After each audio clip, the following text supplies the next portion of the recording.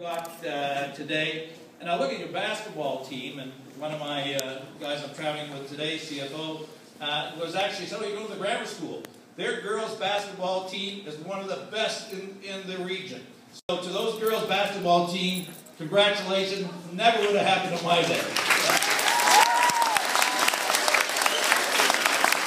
As you look at things in the world, as you kind of, whether it's in business, in government, in your personal life, the first thing you start asking yourself is, why? Why is this happening this way? What is happening? What are the causes? How does it fit in? And that's the one thing that at the grammar school, they really make you do, much more than other places. And when you know these kind of things, when you actually know the why, then you can start to ask, well, how can you make it better? So public service to me is a very simple definition.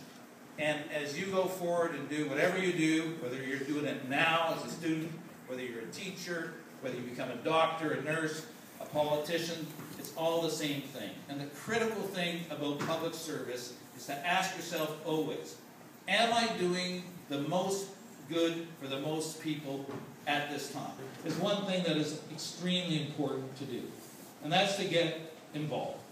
If you're not involved, you're living in your own cocoon and not thinking about that public good, then I think you're going to lead a life that's far less rich than it might be. And I'm going to finish, and most of you are way, way, way too young to remember this thing. In the 1960s, we used to say, if you're not part of the solution, you're part of the problem. That's my closing word. Thank you.